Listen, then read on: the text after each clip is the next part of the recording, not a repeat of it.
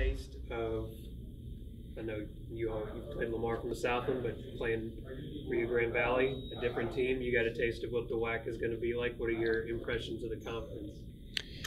Yeah, like I said, Lamar's always tough, and again, it was a good battle. I felt like, I guess we both teams had some opportunities, but we definitely had some that were there, and we just didn't put it in the net.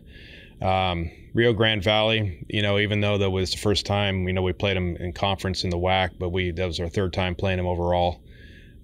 So we had an idea, at least from a few years ago, kind of the style they play and what they're all about. But it was good to kind of get things started, and things started on a good note.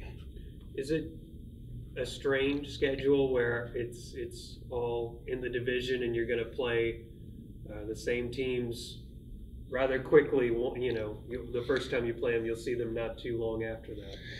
Yes, the last time we played a double round robin was back in 2012 when we were in the Lone Star Conference, like I said. And then sometimes it turns out, you play a team not only twice, but, if you get in the tournament, you play them 3 times. And one year we played a team 4 times in the same year.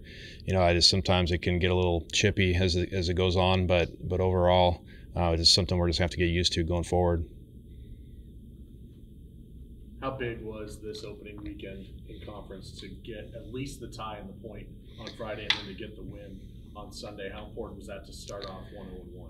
No, it is big. Like obviously it would have been great to get 2 wins, but getting 4 points is better than 0 or 3. So, but those, Lamar and Rio Grande Valley are good teams, and those are teams that, that you got to beat at home, or you got to pick up some points at home, because going there on the road is going to be tough. So those definitely was worth. All 4 points were huge for us coming in out of that weekend. From Friday into Sunday, obviously no scoring, I should say, on Friday, and then to go 3-2 on Sunday. Offensively, was it something that changed from Friday to Sunday? Was it strictly just the opponent and the way they were playing? What did you see shift from Friday to Sunday offensively? Well, I think we had, both games we had plenty of chances, and so that's really what it was all about, and we in the formation we'd been playing, was giving us opportunities to get more balls on frame, just be more dangerous, period. But again, like I said, is the chances were there on Friday night. It just was a matter of putting those balls away, and we still have a lot of players due. We have Bree and Christina and Natalie Jones. I mean, we have a lot of players that are due to score, so that could be a good thing at this point. But I think we're in a good position right now of seeing if we can pay those off. As far as just maybe how impressive the 3 scores were, I mean, take us through some of those plays. Those were, those are just great athletes making really incredible plays, ending up with Emily Heidman's header for the game winner. Those are pretty special plays by some talented kids. Yes, Chase didn't even play on Friday night, and so she came in. We know what she can do. She's got a pretty strong left foot, and and she's scored from that angle where she came in from. So and I think the goalkeeper may have been surprised that she shot right there, but she didn't really. That ball was ripped, and it just went off her hand in the back of the net, and then Taylor Den. Has scored that goal at practice a lot, where she gets the ball and penetrates, and she's on frame a lot, and she's low. And again, the keeper caught that ball in the back of the net. So it was nice to get that ball. It also just 2 freshmen getting their feet wet, scoring some goals, and then Emily Heidman. I was walking up the sideline after the first attempt before the ball was crossed by Alicia again.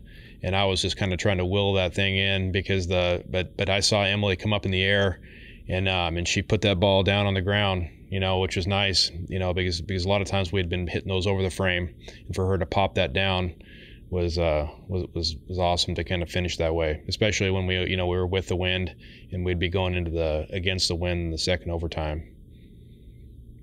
So Chicago State has also recently played Lamar and Rio Grande Valley, which also ended in 2 losses. So how are you feeling going into playing them?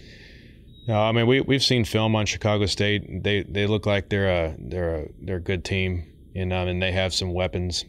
Again, like I said, we just have to worry more about what we're trying to do, and see if we can create the chances that we want. And so again, it's just going to be kind of a battle of field position and see if we can impose our will on that end. And so I think that's going to be the difference in the game, however it shakes out on Saturday. So can you tell me your thoughts on Foster this season? Still, Lily's doing great. Like I said, even though that she's doing great, she's still learning, and I think she's still directing the back line well, and just kind of trying to get I think every week she's even getting better on that end. But yeah, but as far as catching the ball and blocking shots and just being a huge asset for us has had a great season so far. Yeah. So is there anything you would like to see better executed in this next game? Well, I mean, literally, when it comes down to us, we break a tackle and we get inside the 18. It's just being able to put the ball away.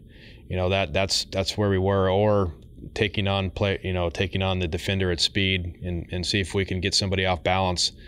But again, when we have those opportunities, we need to get more balls on frame, and I think the more balls on frame will result in more goals. But that's the main thing we're looking at doing, and also making our set pieces more effective. I don't think we've been great especially on direct kicks, being able to be dangerous, and I'd like that to be better this week.